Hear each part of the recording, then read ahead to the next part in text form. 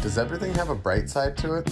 Of course. It doesn't always outweigh the negatives, but everything has a bright side to it. This makes happiness a choice. And here we say that the discipline of being happy is the ultimate discipline. With that said, welcome to the Ultimate Discipline Podcast, where we meet with people who are practitioners of this exact discipline, and we hear their cool stories of cultivating happiness through challenges in their life. I am your host, Sean Greenspan. Let's get to it. Hey, everybody. I hope you're doing well today. I am so excited for today's guest, Gay Hendricks. For those that don't know, he is the author of The Big Leap, a wonderful book. If you're looking for a book that is going to help you understand why you have certain patterns going on in your life that you might not be so happy with, or you're looking to kind of like push those ideas further, or push those, opportunities in your life further, I highly recommend it. We're going to dive into that book and all the other areas that, Gay is experienced in. And Gay, I just wanted to thank you so much for taking the time. I really appreciate you joining me today. Well, thanks a lot, Sean. It's been a real pleasure being with you, and I really look forward to what we can invent together. I don't know exactly what we're talking about today. I know we're talking about the big leap, but I understand you also have an interest in happiness. Is that correct? That is. That's kind of why I gravitate towards these books and topics. I think happiness is something that we can work at. I think it's something that there's such a high level to experiencing happiness, and it's a little more complex. So I love to hear about other people's experience with it. And I think there's factors that affect it, like our success and things like that. So that is the name of the podcast, actually. Happiness, Life's Ultimate Discipline. And I yeah. really am glad you see it that way, though, because I actually think of happiness as a life work. It's Hmm. really. I mean, if you even look in the founding documents of the United States, it says we're dedicated to the pursuit of happiness. And the interesting thing was, in those times, pursuit didn't mean chasing something. Pursuit meant your occupation. So the pursuit of accounting, or the pursuit of law, or the pursuit of Wow. teaching. So it meant that your job is happiness. And I think that's a good way to look at it, because every day you have the opportunity. See, I think happiness is partly a matter of choice. I don't know if you look at it that way, but at some point, a person has to choose to be happy or choose to Hmm. stay happy. That it's a matter of coming to choices. And like, I can remember before I made a real commitment to being happy, which I did when I was 24 years old. I was overweight. I smoked heavily. I was in a terrible relationship. I had a crappy job. Didn't even like my car. Like everything was wrong with my life. And I I realized that I'd gotten that way by a series of terrible choices that took me away from Mm. myself. Like the choice to put 40 cigarettes in my mouth and smoke them every day, or the Yeah. choice to eat a cheeseburger, fries, and a vanilla malt instead of having a Cobb salad for lunch. And and I had just learned to live in those set of bad choices. And then I had this one miracle wake up day when I was 24 years old, 1969. I'm sure well before you were born. But back there was a world before your birth, believe it or not. And in that world in 1969, I was 24 years old. And get this, like today, I weigh 180 pounds. I'm 6 feet tall. Mm. In 1969, I had gained weight up to 300 pounds. I weighed 120 some pounds more than I weigh now. And Wow. I had this big moment of realization that I had created my life through this set of bad choices, and I needed to make a commitment to a new way of being. And so I made this commitment to bringing forth what I call pure consciousness, which is just the celebration of being a human being. Just the feeling, the good feeling about being in life itself. So, kind of happiness from the core, from the inside out. And I made a commitment to that. And within the next year, I'd lost more than 100 pounds. I also had always worn glasses since I was in the third grade, and my eyesight even changed. So I was able to get rid of my glasses. I was able to pass my driving test for the first time since I was 16 without my glasses on. And that was a big achievement for me because I'd always had to wear corrective lenses, it said on my driver's license.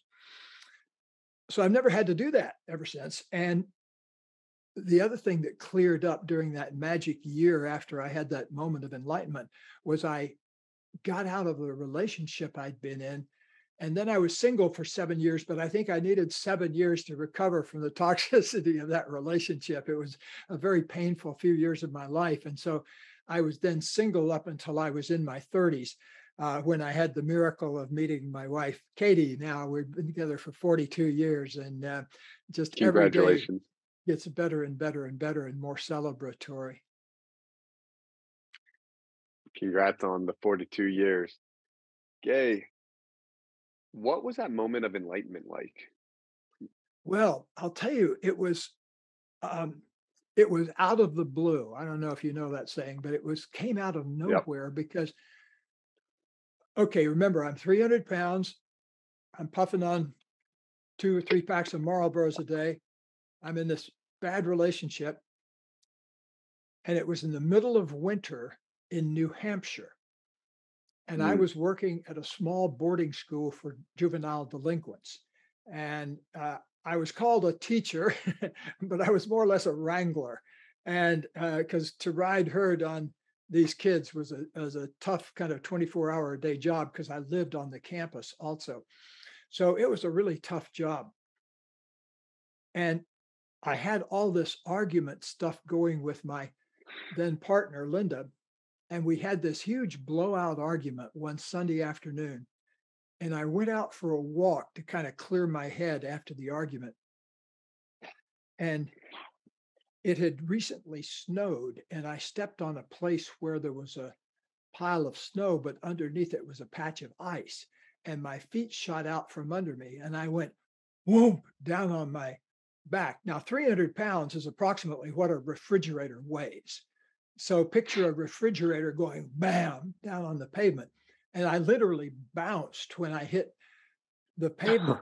And it just it didn't knock me out unconscious. Yeah, yeah, yeah.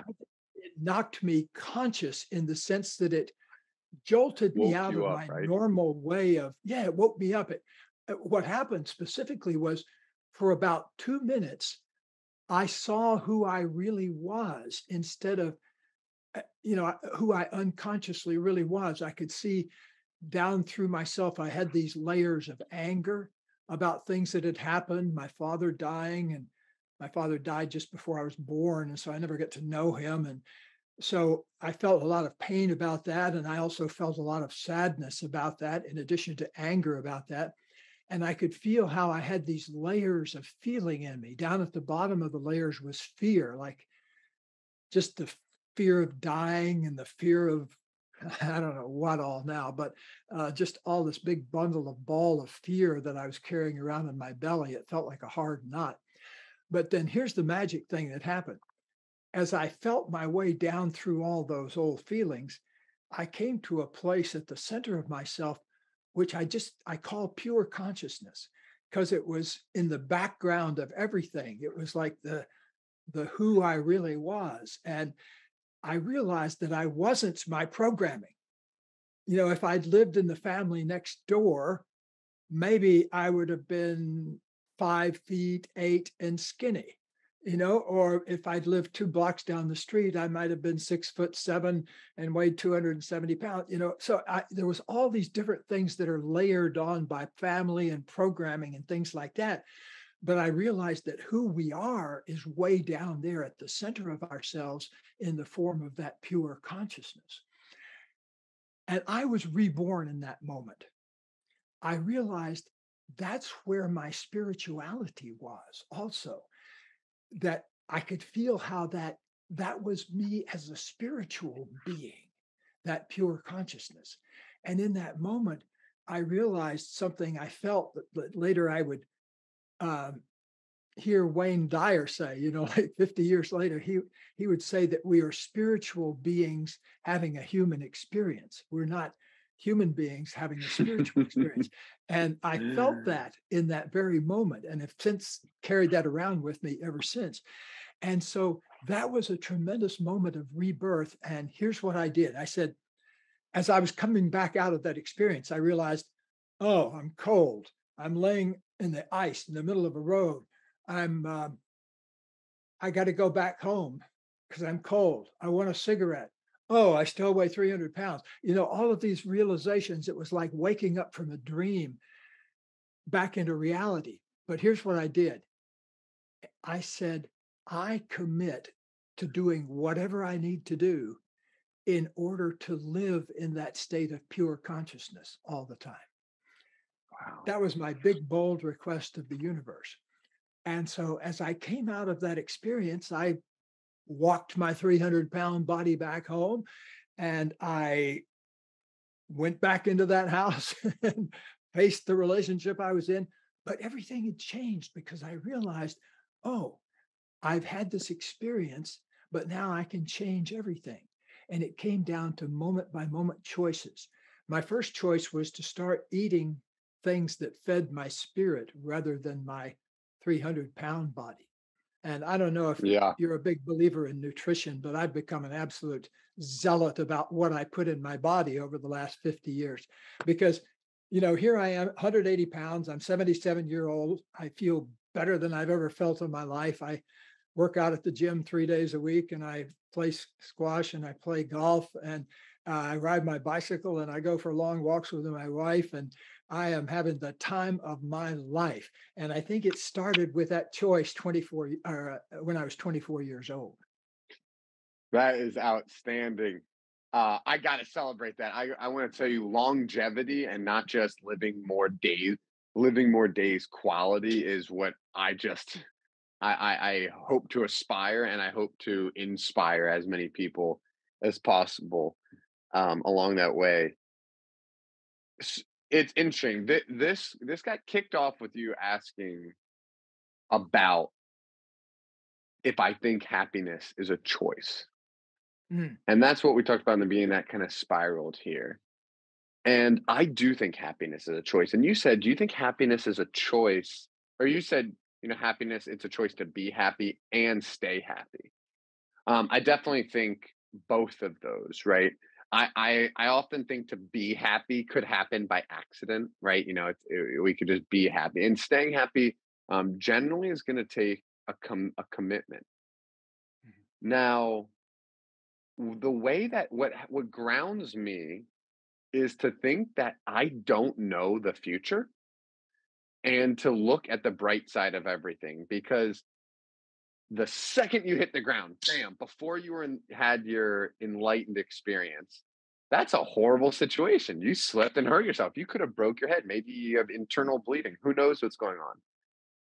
It's weird to think that slipping and falling is the best thing that happened to you in your life. Yeah, well, And that's what keeps me. Yeah. Oh, I was just gonna say that's what keeps me going, right?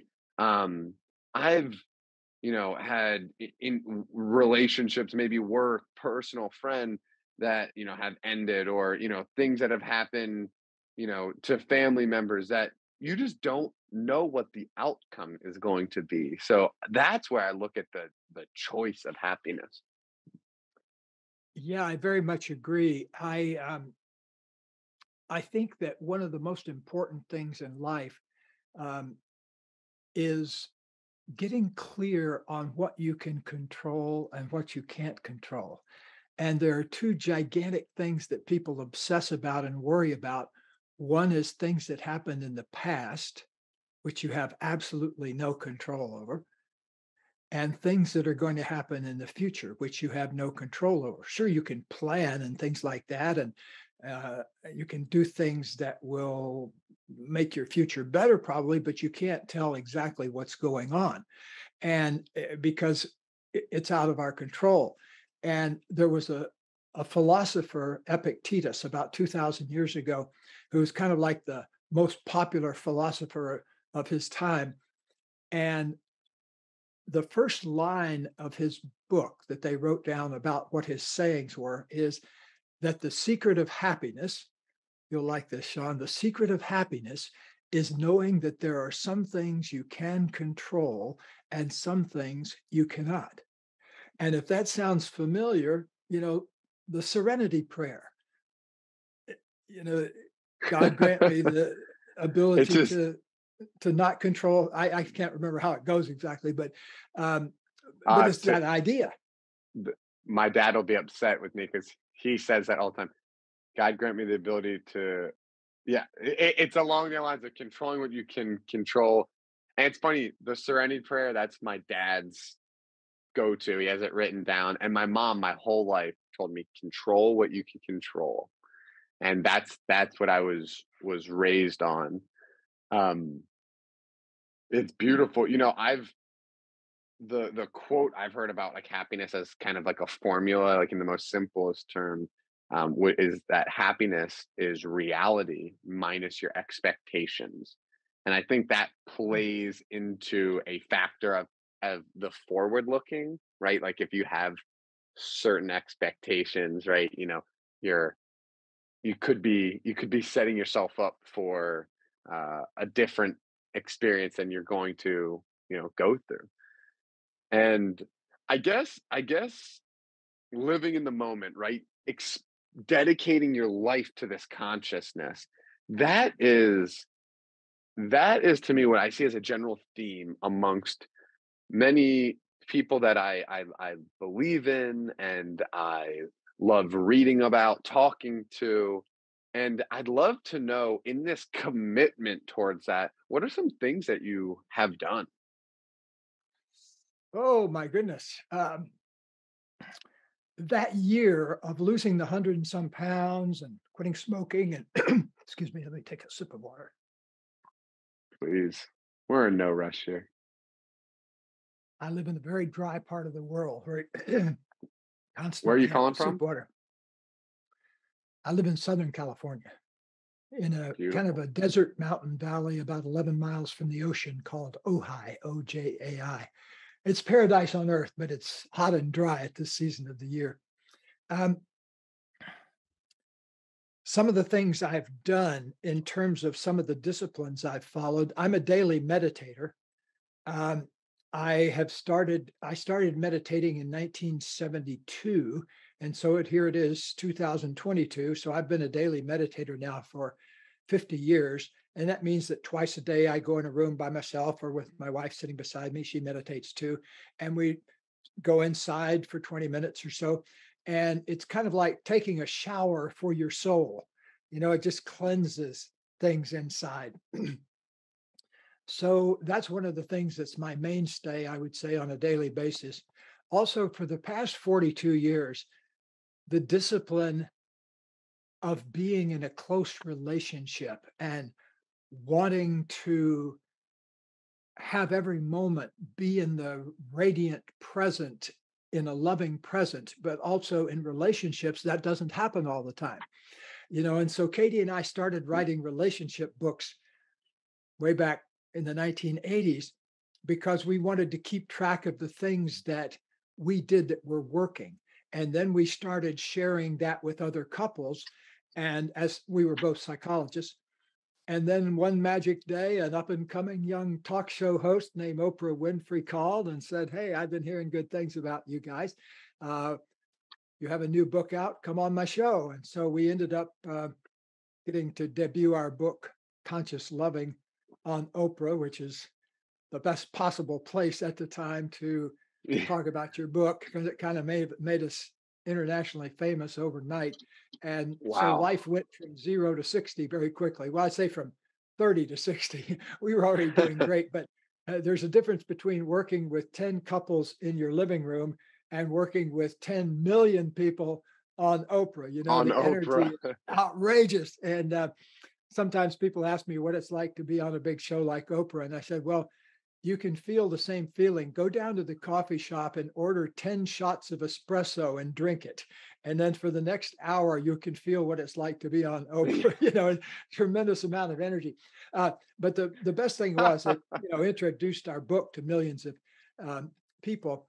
We were both, Katie was in private practice and I was a university professor at the time when Oprah struck. And so after a few years, we set up our own institute, which we still have to this day, the Hendricks Institute. And so we kind of have our own little private university where we train a couple of hundred coaches every year, therapists and psychiatrists and psychologists and folks like that. And we train them in our form of body-centered transformation as well as our form of relationship work. I could only imagine what that experience was like being on Oprah. I really could, and I think you brought that into yourself. You obviously put that energy out and continued to deliver value to people that they were talking about you, and that's just outstanding. And next time I'm in Southern California, I'll give you a shout and I'll come by and see what the paradise is about. Oh, yeah, this is so beautiful here. And Katie and I, we live on an acre that has 6 or 7 ancient oak trees. I mean, really, that go back 300 years. We have one oak tree that's 350 years old, Wow. according to the local arborist. Um, but we have also taken out all the grass and put in things that don't require water, like succulents and um, a very slow growing grass that only needs a tiny amount of water. And so we're very proud of, and we have solar energy here. So, which is great at the time because it's going to be 100 degrees here in the not too distant future. And that's when we like to have the air conditioner on. Yeah, yeah, I could imagine. Um, So it sounds like healthy eating, healthy relationships, moving your body, and showering your mind, if you will, are some of the things that you've been focusing on. And it's funny because you first become aware of trying to make a change for some reason. Then you kind of hear things, oh, be in the present moment. And then it comes to a point where you need to practice and realize it for yourself. Like you can only hear it so many times before you experience it. And sometimes we have that experience and we don't even we don't learn from it. Like, you that's why I asked about what did it feel like to be enlightened, right? That's obviously, or to have that enlightened moment, right? That was a huge experience for you. And yeah, it's always fun to hear the way that people like work through it themselves. And that's some question I want to ask about the big leap. So for those that don't know, the big leap talks about overcoming your upper limit problem. And what that really is you getting in your own way, if you will. You stopping yourself. If you see patterns, and please dive into the book. I've read several of these and they're great, but if you see patterns of making a lot of money and then losing it, getting in good relate, or things go up and things go down, right? It's often ourselves that are doing this, bring this upon ourselves. And Gay, something that I found, that I came across that theory a little bit younger, and I found it was very difficult on my ego to understand that these things that might not be so good in my life were caused by me. Yes. Right? That's not an easy pill to swallow. Um, and I'm wondering if, I don't know, I'm wondering if you I mean, obviously you've thought about that deeply and you try to help so many people. What Like, what would you say for someone, that might not even be open to that concept? Well, let me tell you a quick story that'll illustrate the point I want to make. And that is, I once had a man come in and he was in his 30s. And he said, I call it the greatest one liner I've ever heard as a therapist. He said that since the time he was a teenager, he had counted up and he had had 17 different relationships that all started very promising. And then after 6 months or so, it would blow up and the person would disappear. And he asked me, he said, I'm beginning to think it has something to do with me, because 17 times this had happened and he'd blamed it on the other person. And he just thought, well, that's women for you. But it was like something out of a textbook. All I had to do was ask him, tell me a little bit Yep. about your younger life.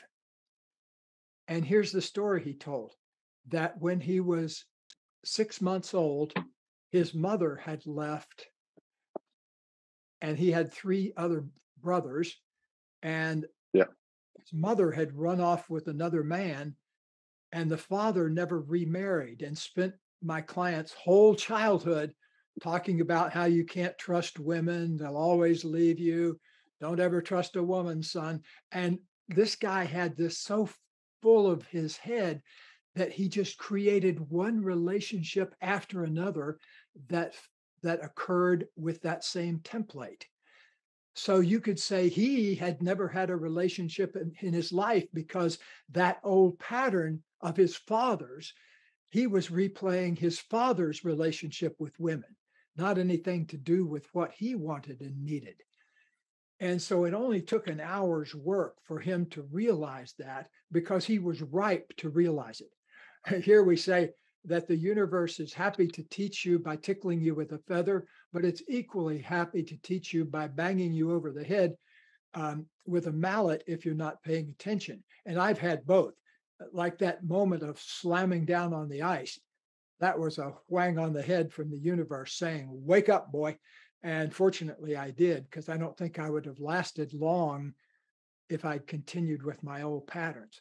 But here's the thing, which is that we've all got these old limiting beliefs that hold you back.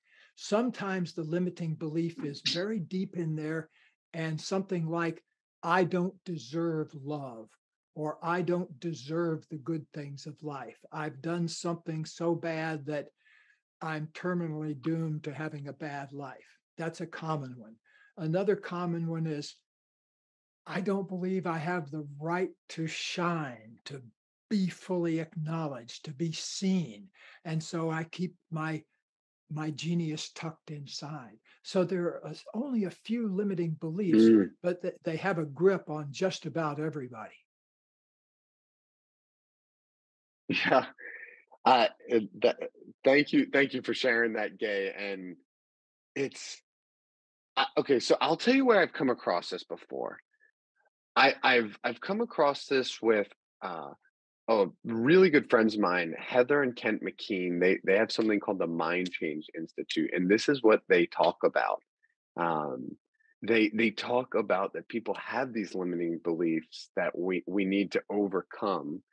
And I'm actually currently going through their program, and it's similar to that. And a question that I would have for you is, you know, where would someone maybe like myself start searching, internally searching, right? And what I mean by that, Gay, is I don't have, I don't know how to say this. Um, I don't have an obvious problem. That doesn't mean I don't have a problem. Maybe it just means I haven't searched or done enough inner work. But I don't have that every relationship has stopped at 6 months or something like that. But I have a deep, my problem is I have a deep, deep truth inside of me that there is a higher level of awareness and consciousness that we can attain, and I'm searching for it. That's because I guess an easier way to ask that question is sometimes you hear people that say like, every time they start, making money, they lose it. Every time they start losing weight, they get back into old habits. So, you know, um, I know that's a difficult question, but I love I just love the concept of what you said so much and want to figure out how I can apply it. And of course, as many people as possible can. Yeah, well, you just have to start looking where you are. Like, are you satisfied with the flow of love in the close relationship or close relationships you have? Just kind of assessing yourself that way.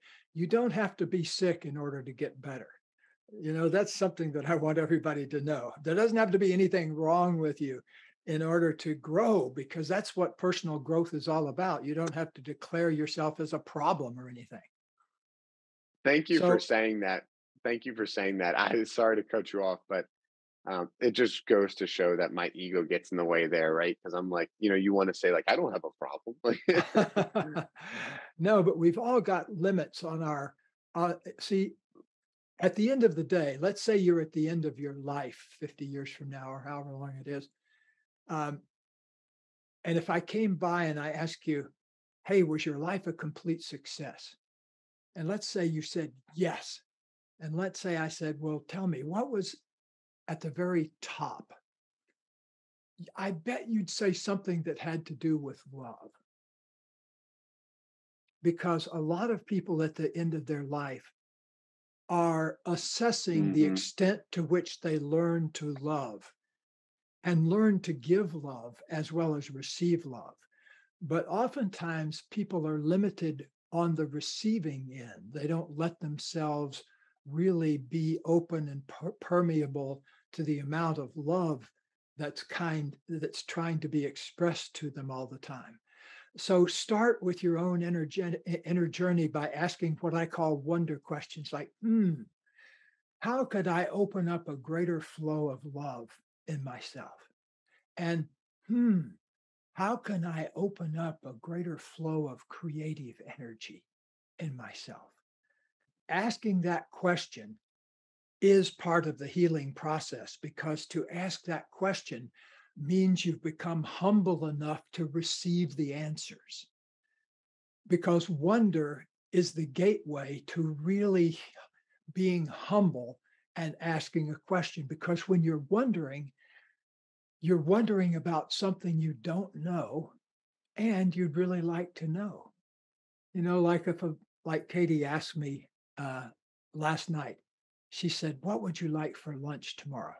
She loves to cook, and she usually makes us one meal a day in the middle of the day, and we don't eat dinner.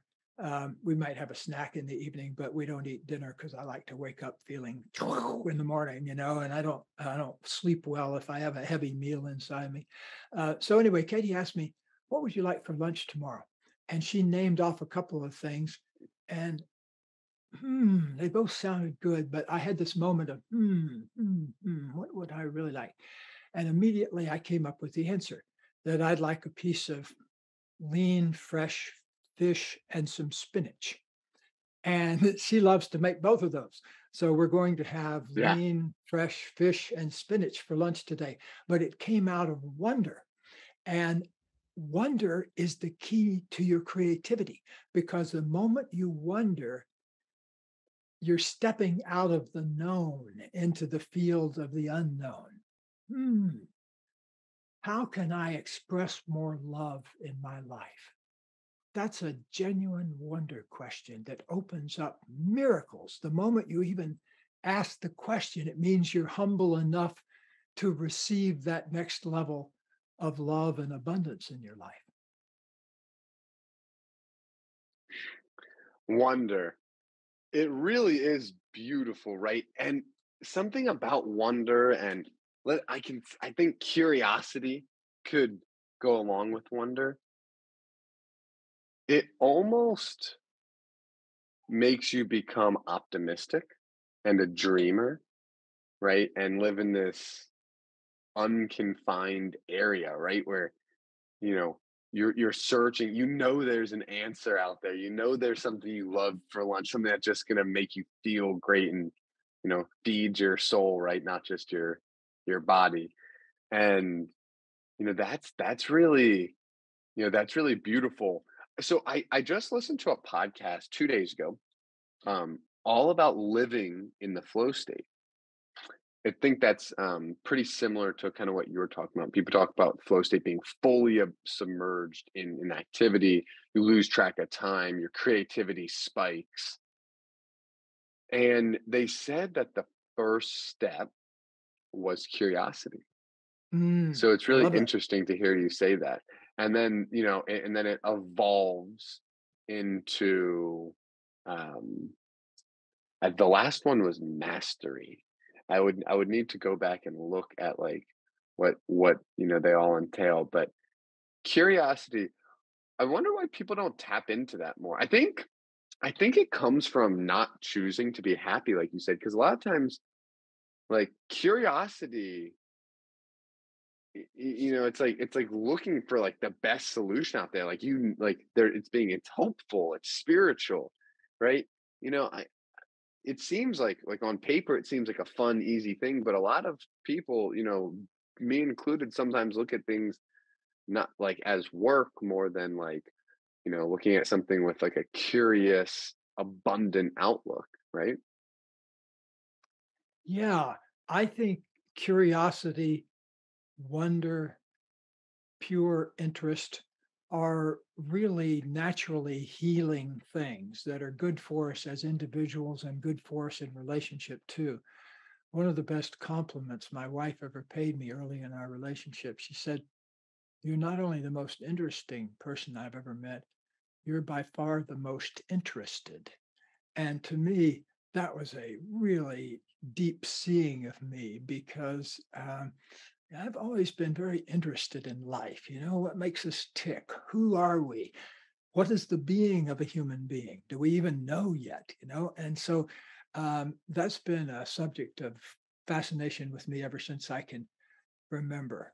I was always the kid in school that was irritating my teachers by asking why, why all the time.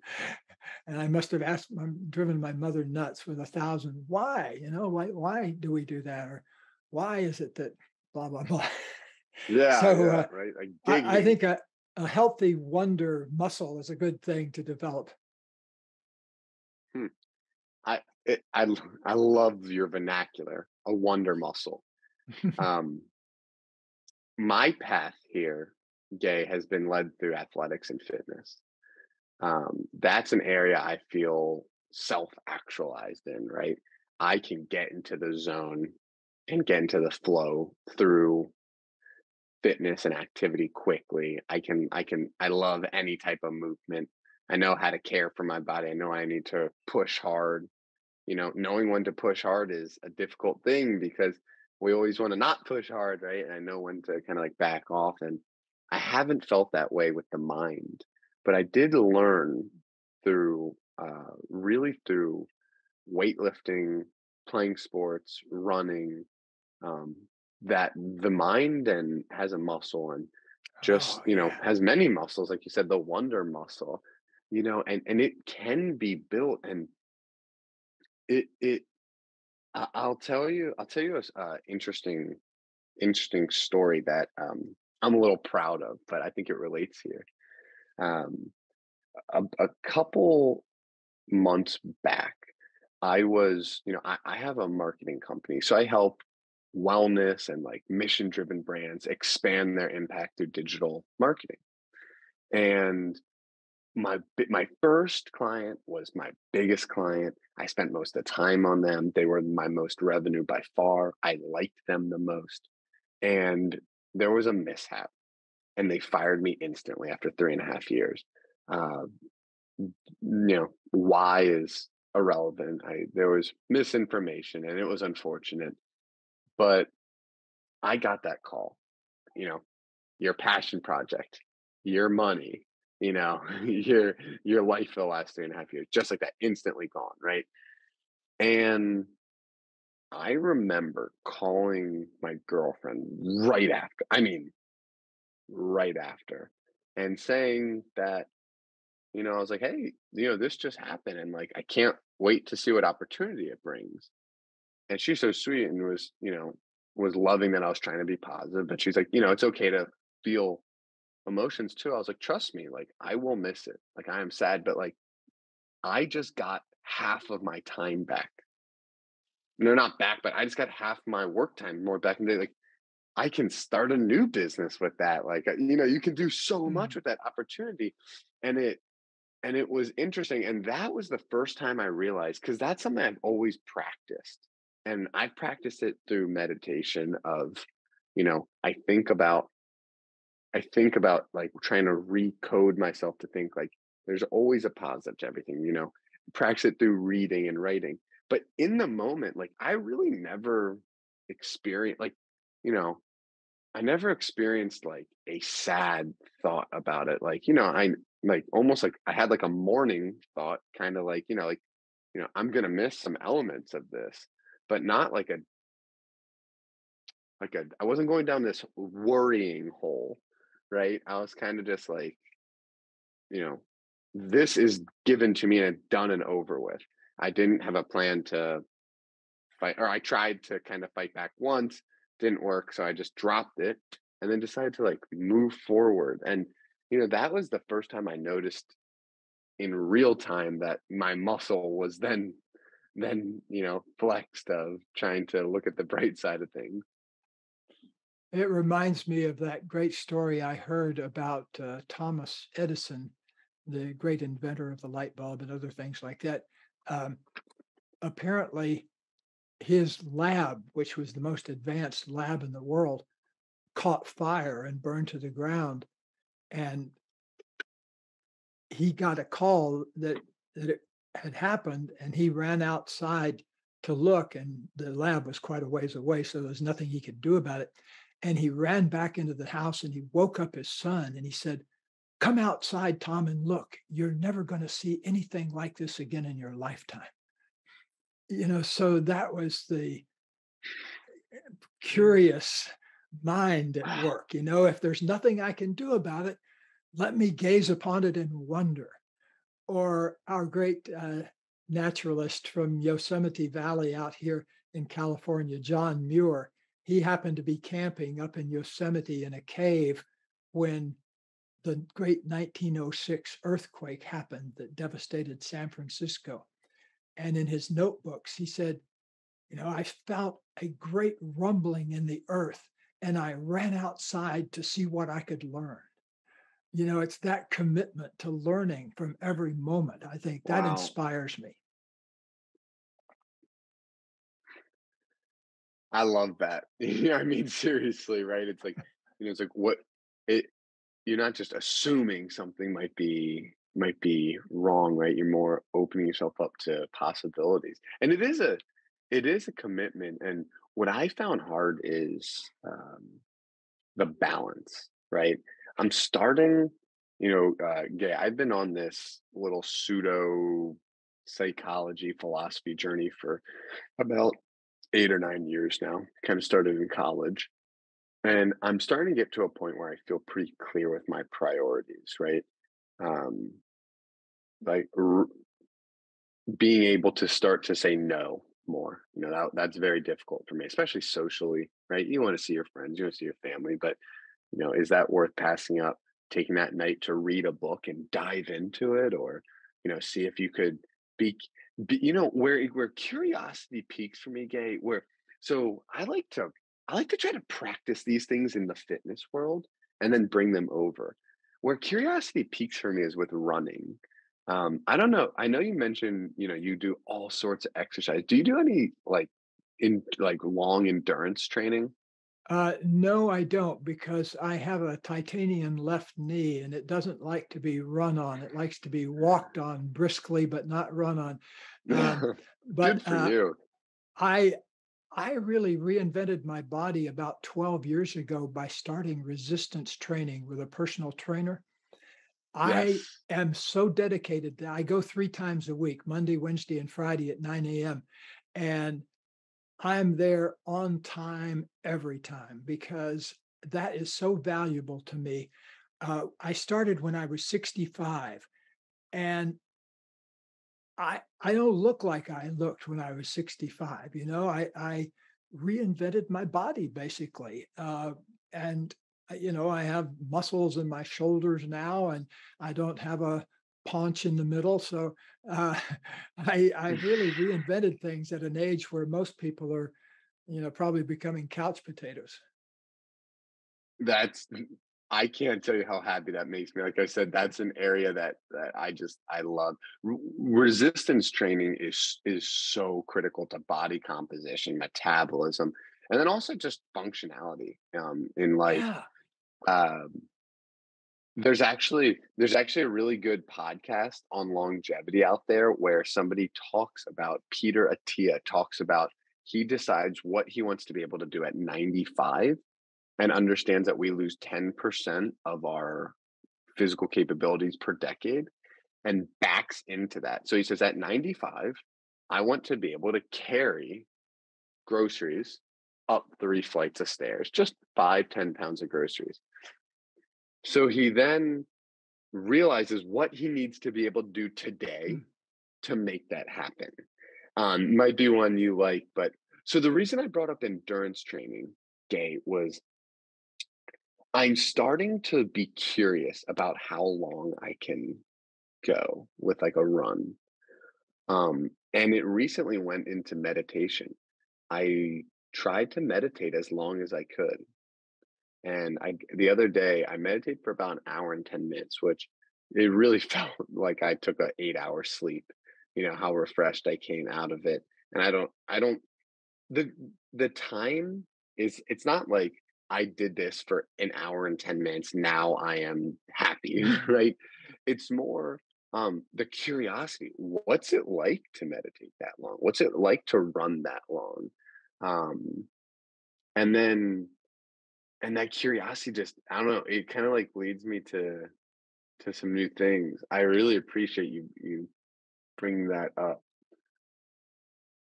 Yeah, If look, I may oh, ask, what please. is your main sport? Did you have a main sport when you were growing up? Basketball and football Bas- were my Basketball and main football. sports. What position did you play? I was a middle guard on the football team, defense.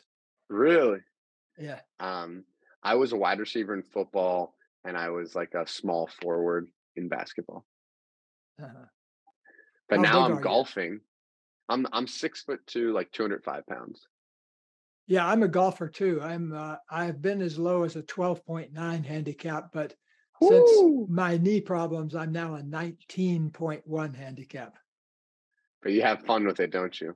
Oh yeah, I'm a member of the Ojai Valley Inn Golf Club, which is only about 5 minutes from my house, close enough for me to ride my bicycle over there. And it's one of the best golf courses on the West Coast. I've been a member there for 20 some years now, and it's part of my life every day, just about. You play around or just chip and putt and hit the range? I played yesterday and I played Tuesday, and often I just go over there to hit balls. That's outstanding. That is great. We got a chance to play a few courses here in Scotland. I played Carnoustie, which is where the British Oh, Open. oh, I know Is. Carnoustie well. It's interesting you should say that. I just had a picture in my mind of Ben Hogan earlier today, of Ben Hogan hitting that shot into the wind at Carnoustie where he had his club way up like this. Look it up on the internet. Just put Ben Hogan at Carnoustie, and you'll see what I'm talking about. But yeah, I definitely. that's one of the great courses in the world. We got so lucky. We know someone that was able to get us on. Talking about curiosity, yeah, I'm in northern Scotland, looking over this lake, and it's of course raining as it is in Scotland. Beautiful rainbow just appeared over the lake. I'll there. I'm gonna take a picture and I'll share it with you. It's the magic of this discussion today. Good. Um, Sometime look up the poem Scotland by, I believe it's Alistair Reid. It's a wonderful poem about a beautiful day in Scotland. I look forward to it. I look forward to it. Um, Gay, a question that I wanted to make sure that I asked was, I want to know what is, I don't want to say a cliche term. I want to know what's next for you, but I want to know like what's are you most excited about right now, Mm, and that you want to work on. What's got you stoked? yeah. Well, all summer long, I've been working on finishing the editing process of several mystery novels. I don't know if you know this, but I write mystery novels in my spare time. I have a whole bunch of mystery novels out there on Amazon and other places if you want to look them up. Some of them have to do with a Tibetan Buddhist private detective. Um, and some of them have to do with a London dandy of 100 and some years ago. Um, but they're detective novels. But anyway, I was finishing the editing process of several of those that will be the last ones I do in those series. And I was actually finishing the editing process on a memoir that I've written, stories from my life, and I'm finishing that. And so I'm finished Ah, with my literary work for the summer, and now I'm just kind of polishing up various things. And I have a big thing coming up in October where I'm going to do a 1 day event for, I don't know if it's hundreds or thousands of people, but there's a lot of people that I'll be teaching a whole bunch of things like this to all day long. So I'm getting all the materials and ready for that. Katie and I will be in where's that? Maui. It's on the internet. It's a virtual thing. It's through the Brave Thinking Institute. Great, great. And And you're going to Katie and I, Maui. yeah, Katie and I spent 10 days in Maui. It's kind of a home away from home for us over the past 30 years. And we have this one favorite hotel that we love there. And so we spent 10 days there back in December, and we liked it so much. We're going back again soon. So looking forward to that. It seriously fills my heart that when I ask that, it's almost like, how do I filter this answer down versus how Yeah. do I dig? I'll tell you, one of the, sometimes your body just knows what's right and what's wrong. And one of the worst sensations I feel in my body is when I hear someone say that they're bored. It makes me want Yeah, it I, makes me emotional, and Me I don't too. get I cannot imagine being bored. I haven't spent a bored day in my life. Speaking of which, you and I need to wrap our conversation up because I got people breathing down my neck at the top of the hour, and so I want to find out anything else, any other way I can serve you before I vanish off into the pixelated atmosphere. well, Gay, well, I just nothing. I just want to thank you again for joining in. I appreciate you diving into these different topics, sharing your wisdom. A lot of this, you've spent a lot of your energy, what even though you've enjoyed it, to cultivate the knowledge and experiences you've had, and because of that, because of the fact that it was all intentional, this is, your life's work, and it's a treasure. And I just, so openly shared it with me and my audience, and I thank you for that. I look forward to repaying you, if you will, and staying connected with you as well. Please do, and have a good rest of your day in Scotland. Oh, thank you so much, Gay. Have a great one. Hey, thank you for watching today's episode. If you got something out of this, it would mean so much if you could just take a second and give us a rating on whatever platform you're watching it on. And it would mean so much to the world if you could just find one person that you think this message resonates with, and you could share that with them. Thank you so much for your support. Looking forward to share the next episode with you.